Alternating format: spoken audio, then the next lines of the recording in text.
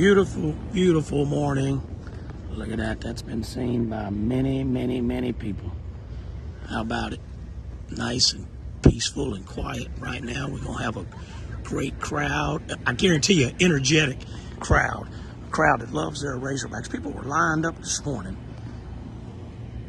6:15, someone sent me pictures of people lined up on University. When I drove down through there, it's about 6:50. People lined up. It was incredible.